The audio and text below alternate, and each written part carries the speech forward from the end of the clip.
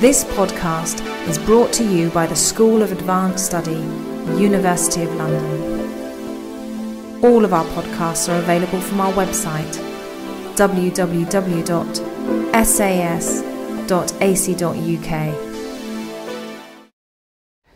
Well, first of all, thank you very much for the invitation to Claudia Wiedepohl and Peter Mack, and thanks for the kind introduction to Christopher Johnson. I'm very happy to be here, where I started working on my book almost 10 years ago now.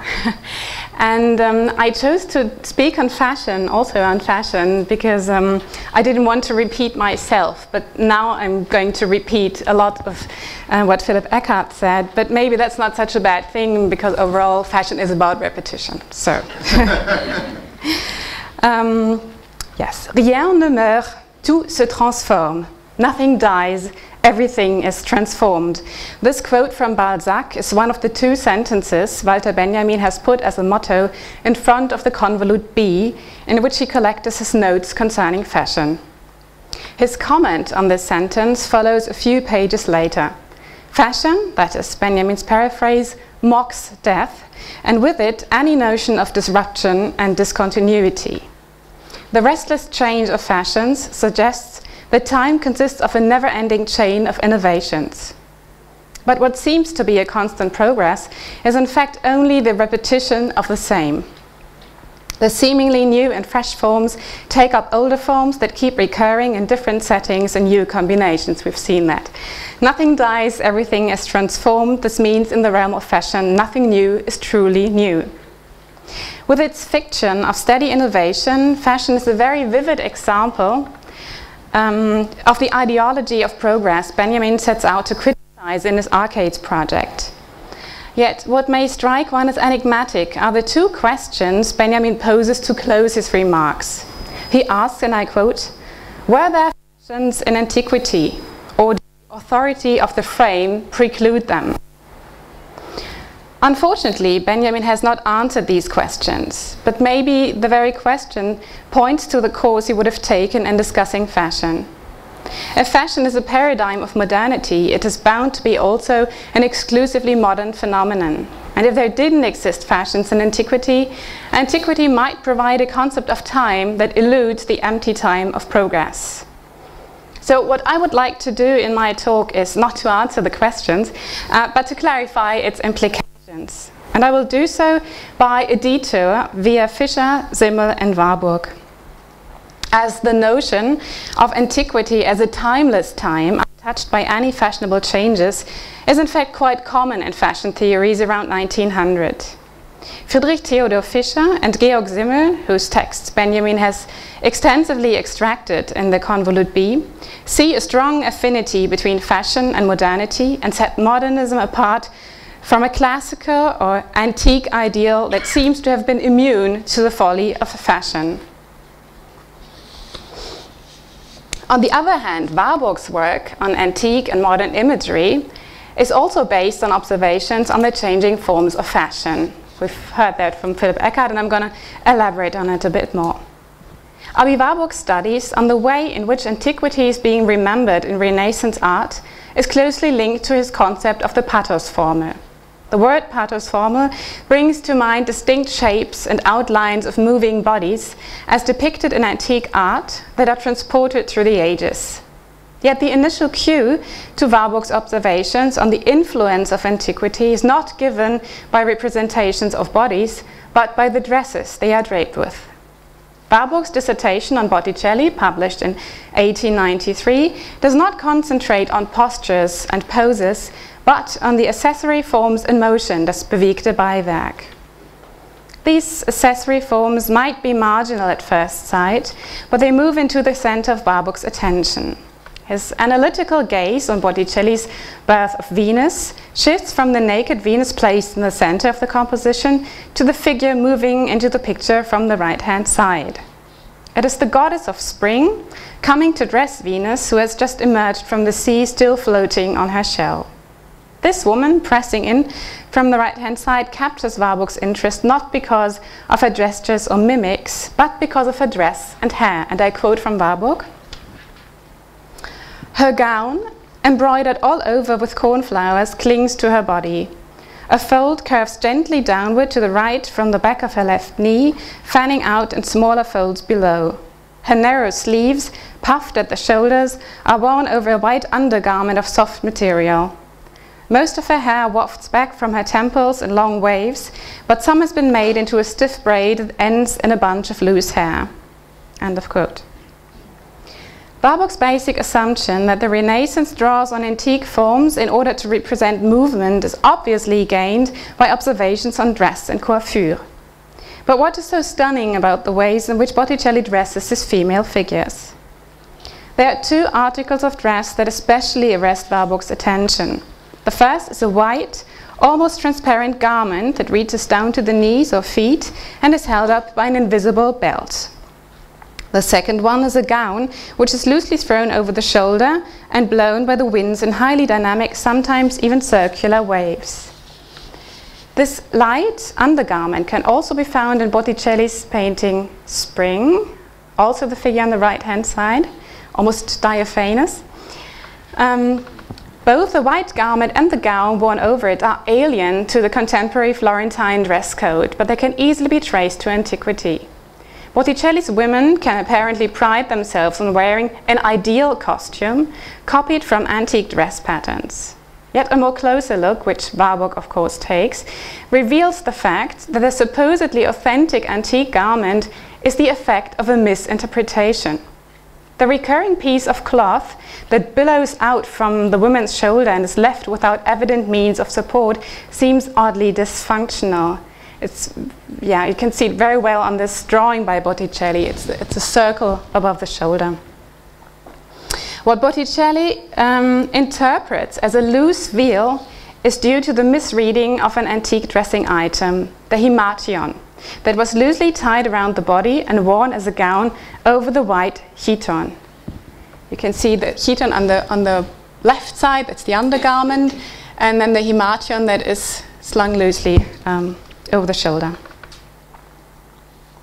The metamorphosis from the antique himation to an unconnected piece of drapery makes it quite clear that Warburg's Florentine nymphs try, but not quite succeed, in exhibiting ancient dresses. In Warburg's work, the history of fashion turns into an index for the history of artistic styles. In Florentine as well as in Flemish artworks around 1400, Warburg sees female figures who are mostly wearing what he calls the contemporary costume. This contemporary costume still conforms with the confining and restrictive dressing habits of the Middle Ages. Yet other figures already wear the ideal costume, the garments always slightly in motion that Warburg has traced back to antiquity. The choice of an ideal or a contemporary costumes is intimately connected to the state of artistic innovation Warburg credits them with. Modeling a dress all'antica apparently ranges far higher on the scale of artistic value than wearing the rich and stately garments of Burgundy's ladies. In Warburg's evaluation of these traditional costumes reverberates the discourse on fashion already well established around 1900. One of the traces that is indicated by Warburg's theory of ornamental forms as a psychodynamic sign leads to Friedrich Theodor Fischer.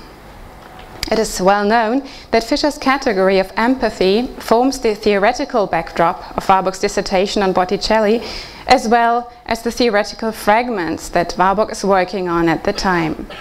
Yet Friedrich Theodor Fischer has not only gained prominence as a philosopher of aesthetics, but also stepped forward with two critical essays on fashion. In 1859, he publishes an essay titled Vernünftige Gedanken über die jetzige Mode, Reasonable Thoughts on Current Fashion. And in 1878, he takes up his central arguments in an essay Wieder einmal über Mode, on fashion again. In both texts, Fischer articulates his hope that women would finally abandon hooped skirts and crinolines and get themselves what Fischer calls a reasonable dress. Fashion, for Fischer, is neither contingent, nor does it follow its own logic. Fashion is rather a sign of the times. In one of his examples, Fischer hints at the notion of a political unconscious that Benjamin was of course very interested in. In a passage that Benjamin included in his Convolute B, Fischer looks back on his first essay on fashion, and I quote from Benjamin, quoting Fischer, "We took the crinoline to be the symbol of the Second Empire in France, of its overblown lies, its hollow and purse-proud impudence," unquote. What Fischer relentlessly decries as the folly of fashion, Wahnsinn der Mode, has a hidden system. The whims of fashion follow an invisible master, and this master is the character of the times that presses everybody to display his own disposition and habit. Fashion, it seems, is a cultural symptom, an unconscious but inevitable expression of an era. It is very easy for Fischer to decode what is currently en vogue in the year 1878, being surrounded by low-cut dresses that are tightly stretched over the belly. It is nothing but Hurenmode, dresses fashioned for prostitutes. The perfect lack of style, die vollendete Stillosigkeit, is the fruit of female competition, who are furiously fighting for male attention. The most general key to fashion, as Fischer sees it, is not only political attitude, but sexual attraction. Fischer now opposes the oversexed and tasteless fashion of his own days with something he calls style in the most emphatic sense. In describing this style, he mobilizes familiar traits of classicist aesthetics. Style is clear, firm, complete, and resolute. Klar, fest, ganz und bestimmt. Dresses tailored in true style will always fit and will suit everybody because they are perfectly adjusted to natural forms. This does not mean that true style imitates nature, for example by attaching artificial flowers to collars or birds' nests to hats. Dresses should rather respect the physical shape of the wearer by discreetly following its outlines instead of exaggerating, puffing up, or overemphasizing certain parts of the body. Fashion and style also establish different relations between the individual and the general public. True style can only be found when nobody tries to set him or herself off and put him or herself forward.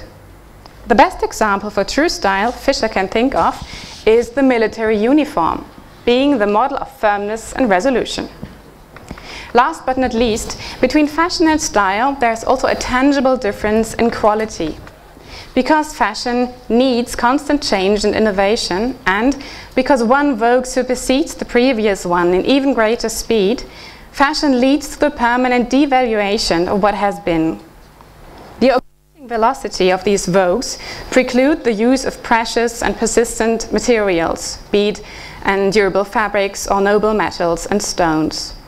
True style, on the other hand, will only use materials of the highest quality.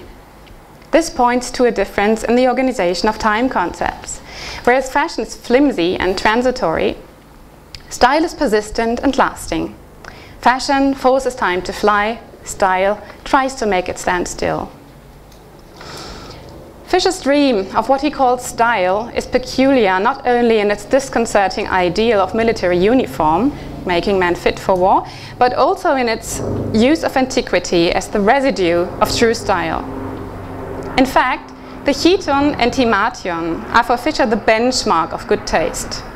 Especially in women's fashion, Fischer can't think of anything more fitting than antique garments. In ancient Greece and Rome, hair and dress were allowed to fall and float freely in an unsophisticated and, as Fischer puts it, in a naive way. By characterizing these seemingly natural, free and beautiful dressing habits as naive, Fischer evokes an aesthetic term that figures prominently in German classicism.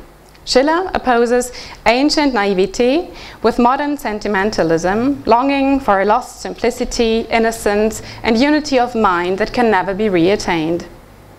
Drawing on this concept, Fischer interprets fashion as the signature of an alienated modernity that has to be overcome in a joint effort of reasonable women. Fischer's critique of fashion ends with a utopian outlook on an almost revolutionary attack on fashion.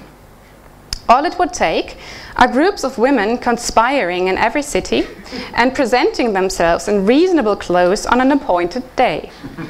These clothes would have to be designed by artists of true taste, receiving their ideas who could have any doubt from antiquity.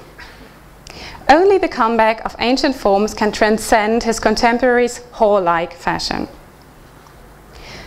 Georg Simmel's thoughts on fashion, although certainly more reflected and complex, resembles Fischer's polemical view in one point. Even Simmel's theory confronts fashion with its counterpart, a fashionless classic. His essay on fashion, published in 1905, analyzes the simultaneous and conflicting needs for social assimilation and for social distinction as the fundamental paradox of fashion. And following the change of fashion vogues, one tries to connect with others and wants to stand out at the same time. It is this paradox that accelerates the change of fashion. The female fixation on fashion that Fischer emphasizes so strongly is also addressed by Simmel. Yet Simmel interprets it as a compensation for the fact that women have been forced to live far more restricted lives than men do. Being tied to acceptable and fitting behavior, women try to break free from social conventions, at least with their dresses. Especially in the 14th and 15th century, the exact era in which Warburg traces changes in dress, and Fischer dates the origin of the folly of fashion, Simmel sees evidence for a newly developing concept of individuality which excludes women. The immoderate interest in hypertrophic dresses, especially in Northern Europe, is a consequence. In Italy, Simmel argues, women were given almost equal access to education and culture and apparently didn't feel the need to dress with excessive extravaganza. Similar to Fischer, Simmel opposes the inconstant and inexpedient forms of fashion with an opposite, a quality he terms classic.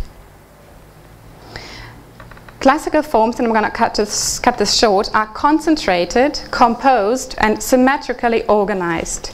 They have a classic repose, die klassische Ruhe, in the German original, of ancient Greek sculptures.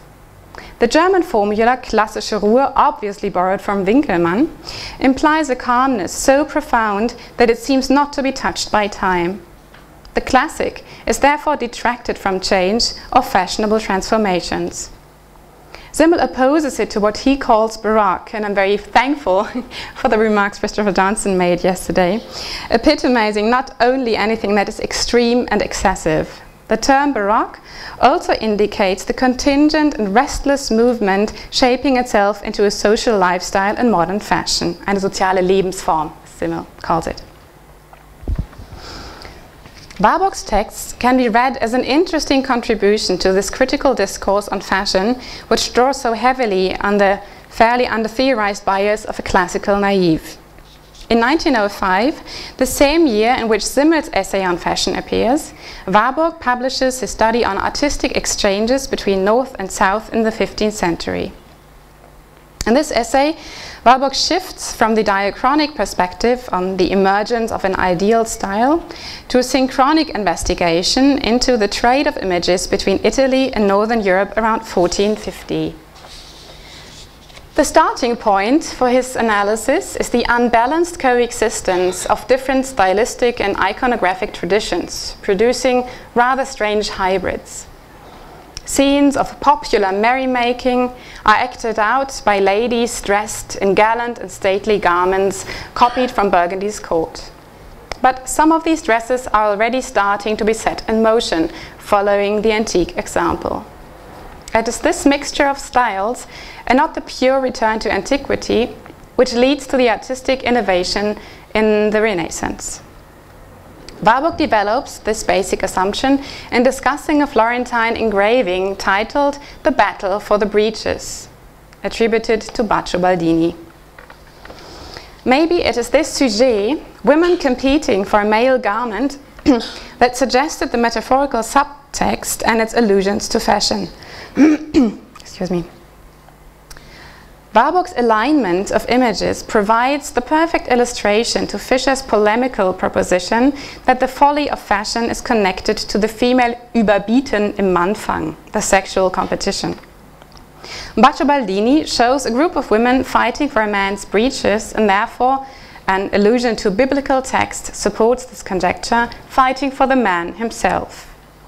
By presenting a Norwegian tine, a small painted portable box he incidentally came across on a holiday in Scandinavia, Warburg can prove the northern origin of this motif. What interests Warburg is the way in which the Italian version presents its figures and dresses that have taken a turn all'antica. Apart from documenting a critical phase in the stylistic development of the early Renaissance, the pictures Warburg presents mark a milestone in the history of fashion. As Fischer has pointed out in his short history of fashion, the beginning of the Narrentanz of fashion can be dated back to the 14th century. It is a very specific article of dress, a female headgear, Fischer seems especially focused on, that returns as a missing link in Warburg's argument, and Philipp Eckert already mentioned it. In Fischer's concept of fashion, hats and hat pieces are extensions of the individual and his natural personality. Fischer elaborates on this by discussing the so-called anan, a very high and very pointed hat worn only by women of high standing. For Fischer, the anan is the very symptom of fashion that follows the urge to heighten the physical appearance and thus to rise in social estimation against all laws of nature. Warburg, obviously well versed in the history of fashion, immediately notices this headgear, or rather, the very lack of it, in Baldini's The Battle of the Breeches. Instead of wearing the contemporary anan, some of the ladies in Baldini's version are sporting fantastic headpieces, the pseudo-antique Medusa wings, and some of them wear their hair falling loosely over their shoulders. That's a bit too small to see, probably. Warburg stresses this bizarre juxtaposition not only because the anan belongs to the dressing standards Baldini normally observes in his pictures. The anan also turns into a fossil, this is Warburg's expression, leading back to the Flemish pictorial tradition. Warburg attributes Baldini's rather inchoate attempt in addressing the women in ideal instead of in contemporary costumes not to a contingent shift of fashions, but to a true revolution in artistic styles. It is the rebellion of a natural feeling of forms, ein natürliches Formgefühl, that leads to the dismissal of the costume alla francese. The realistic depiction of a contemporary unnatural fashion is superseded by a new ideal that tries to follow the natural forms of physical movement and does so by looking back to antiquity. Discussing another Florentine engraving, the Punishment of Cupid, Warburg pities the poor ladies dressed in long and heavy garments alla francese with their long sleeves that hardly allow them to raise their arms. This French fashion is not only unclassical, Warburg again calls it baroque, it is also too rhetorical to be understood. The dresses are an obstacle for the dramatic simplicity of gesture, the lingua franca of body language every human can understand. The return to classical costume is the way to a clearer and more distinct artistic expression. The gist of this argument seems to be nothing but an echo of Fischer's complaint about contemporary fashion. Warburg's description of the ideal costume seems to be along the lines Fischer sets out in 1878 in his thoughts on reasonable dresses, a program some women have in fact started to implement around 1900. Gombrich has already pointed out the connection between Warburg's interest in loose dresses and the so-called Reformmode, Dorothea McEwen has mentioned, a chain of fashion closely tied to the image of the new woman and to early forms of women's liberation movement. This highly politicized Reformmode announced itself around the turn of the century by replacing the constricting corset worn in the 19th century. It is in fact very telling that Warburg describes the new dresses emphatically as the tokens of a liberation that has been overdue. It is the liberation from gallant dress codes and its heavy materials, the emancipation from courtly pomp that turns the depicted figures into liberated, not free, creatures of pictorial fantasy. In Warburg's version, the rebirth of antiquity is the welcome act of emancipation from the rule of contemporary fashion. And yet, the question remains whether Warburg really interprets the return to antique forms as a step towards something that is not fashion, something that isn't subject to vogues, something that is timeless and unchangeable. Warburg's work on the theatrical costumes for the Intermedi of 1589, published 2 years after his dissertation on Botticelli, suggests otherwise. Inspired by Burckhardt's thoughts on Florentine festive pageantry, Warburg analyzes the festivities staged in 1589 to welcome Christina of Lorraine as the bride to Grand Duke Ferdinand I. One of its highlights were the so-called Intermedi, richly decorated and diligently arranged musical dramas. On their path to the opera, that should affect the audience by the power of its music, the Intermedi seemed to be stuck halfway in a spectacle of allegorical costumes. Amidst their stifling dresses, Warburg again discovers a certain type he has discussed before. It is the Florentine nymph with her flitting gown and flowing hair that seems to be imported from ancient representations. Yet, her appearance has little to do with the emphatically welcomed classical style that Fischer or Simmel evoke. Although her dresses are blowing and billowing, according to the antique pictorial tradition, she's definitely wearing too many of them. Besides her flimsy garment, she's draped in numerous jackets, gowns and veils, which makes her costume all but plain and simple. On the contrary, her dress seems so affected and indecent that for the preacher Savonarola, the antique veil or velo becomes the very symbol of decadence and worldly corruption. It is important to note that Warburg himself abstains from explaining the nymph's costume as a lapse from an antique ideal, marking the point where the Renaissance gives way to mannerism. Warburg in fact insists on interpreting it as the logical consequence of the Renaissance wish to uncover antique forms. Even in its exaggerated forms, the pictorial modes of movement express the newly awakened sense for an antique grace. Apparently, the influence of antiquity can be traced in many shapes and forms. So, does Warburg really share the critical impetus against fashion that figures so prominently in Fischer's and more moderately in Simmel's theory of fashion? Firstly, the return to antiquity does not lead to the classic repose Simmel opposes to the ever-moving vogues of fashion.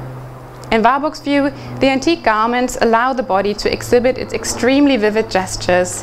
The antique dress provokes extreme motions and emotions. And secondly, the antique dress is not beyond fashion. It is itself nothing but fashion, be it termed all'antiqua or quasi alla greca. The antique dress features not as a timeless classic, but leads to citations that expose and even highlight the historical difference. What used to be a basic and pragmatical piece of clothing survives only as a dysfunctional and random accessory. What Fischer fails to see in his diatribe against fashion becomes evident in Warburg's close look on the historical material. Antiquity is no simple ideal transcending the flight of time.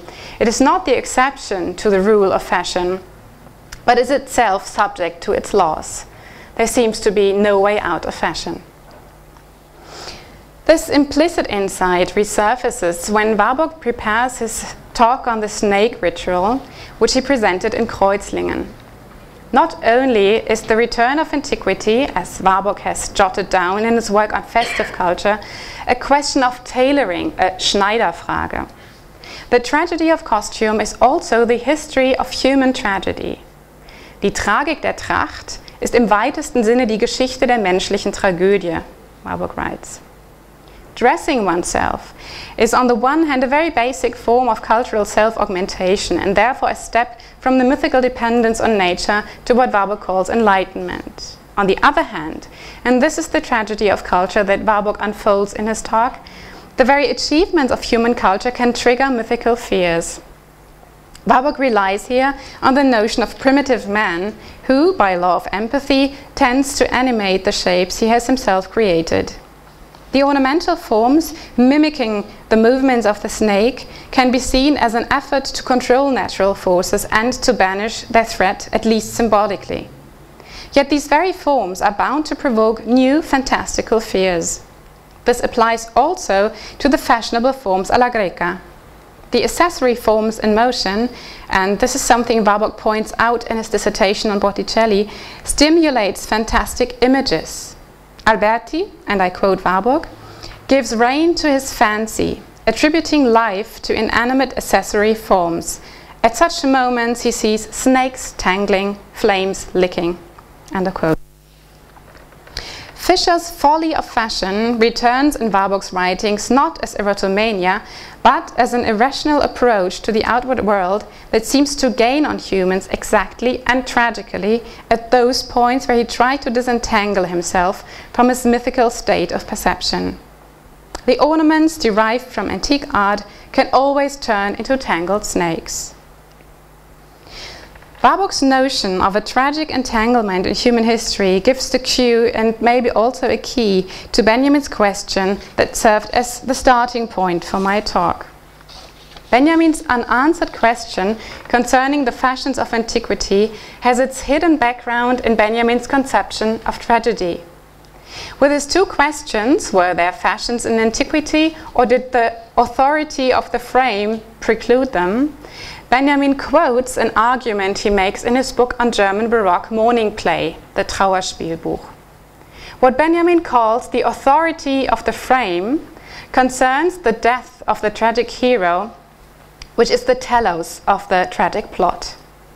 It is important to note that Benjamin argues against the notion of his contemporaries like Volkert or Scheler, who treat the tragic as a timeless universal, a cosmic reality, as Scheler would have put it. For Benjamin, tragedy as a form of art is linked to a very distinct state of human consciousness. Tragedy designates the point where humans attempt to escape from what Benjamin calls the age of demonic ambiguity, das dämonische Zeitalter der Zweideutigkeit. In Greek tragedy, this applies to the world of the pagan gods and their unlimited power that can neither be controlled nor understood along moral or rational terms. And the tragic agon, the hero is fighting for his life that is to be sacrificed and thereby meeting his gods with silent resistance. This resistance, which is still inarticulate, marks the transition from the state of the demonic to a new state of moral decision. The death of the tragic hero observes the rules of ritual sacrifice and yet uses this ritual only in order to transform it. His death has ceased to be a sacrifice offered to the gods and has turned into a self-sacrifice designed to accuse and incriminate their laws. What is important in Benjamin's reading of Greek tragedy is the dialectical movement, or rather the dialectical moment he emphasizes. The impending death of the hero is exactly the moment where the old and the new, the state of demonic ambiguity and the state of moral decision, converge, and one emerges out of the other. Death is a crisis, an incision into the mythical time that initiates transition. It is this notion of simultaneous coexistence and dialectical transition marked by a sudden and violent moment that becomes a basic concept in Benjamin's Arcades project. In his approach to the history of modernism, Benjamin is interested in early forms that try to adapt to new circumstances and do so by quoting ancient forms. For example, Benjamin discerns in a female cyclist dressed in an odd Renaissance-like attire the preformation of contemporary sportswear. Benjamin interprets this costume as an expression of the inability to find appropriate forms for the newly emerging technical worlds and social lifestyles. As Benjamin notes in The Convolute and Fashion, and I quote, "Each time what sets the tone is without doubt the newest, but only where it emerges in the medium of the oldest, the longest past, the most ingrained." End of quote. Yet at the same time, Benjamin credits fashion with the ability to anticipate the future. Fashion has, he says, an incomparable nose for what lies waiting in the future. Fashionable forms not only quote things past, but are also charged with possibilities. As they are driven by the unconscious wish to break free from an imperfect and disappointing present, they provide snapshots that are literally pregnant with things to come. As the collective dream energy being at work in them is quite uninhibited, the changing forms of fashion present an excellent object for Benjamin's history of modernity. By ceaselessly pushing new products onto the market, fashion becomes the source of what Benjamin calls dialectical images. The dialectical image is a notoriously ambiguous concept. On the one hand, it refers to the symptoms and wish images Benjamin sets out to criticize. On the other hand, it means the shape in which this critique is taking place. The dialectical image is a form in which an era dreams its new and better future by quoting anything ancient, be it the primal past or antiquity. And the dialectical image is also the form in which the critical historian can read these hidden wishes and redeem the past from its spell. In his thesis on the philosophy of history, Benjamin illuminates this enigmatic concept by another side glance on fashion and its passion for evoking the past. And I quote, "The French Revolution viewed itself as Rome incarnate. It evoked ancient Rome the way fashion evokes costumes of the past. Fashion has a flair for the topical, no matter where it stirs in the thickets of long ago. It is a tiger's leap into the past. This jump, however, takes place in an arena where the ruling class gives the commands. The same leap in the open air of history is the dialectical one, which is how Marx understood the revolution." End of quote. This twofold tiger leap into the past, once done in the arena where the ruling class gives the commands and once done in the open air of history, has some resemblance to the death of the tragic hero in the Trauerspielbuch, which is also twofold.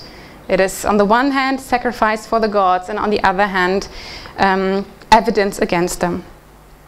It is important to note that Benjamin's cultural history of the Arcades project shares important concepts with his early studies on literature. So Benjamin interprets the realm of consumer culture, in which fashion plays such an important role, as a state of demonic ambiguity. Just like the ancient Greeks were trapped in their mythical beliefs in the Olympic gods, 19th century is trapped in its belief in capitalism that has become something like a mythical force. And just as the ancient gods demand the recurring religious acts, fashion orchestrates certain rituals. I quote from Benjamin's exposé of 1935, "Fashion prescribes the ritual according to which the commodity fetish demands to be worshipped." Benjamin not only takes up his notion of demonic ambiguity and of archaic rituals when talking about 19th century culture, he also outlines the dialectical image in surprising accordance to Greek tragedy. Just as Greek tragedy as a form of art can repeat and reject the demonic rule of the pagan gods, the dialectical image as construed by the critical historian repeats and rejects the demonic forces of capitalist consumer culture.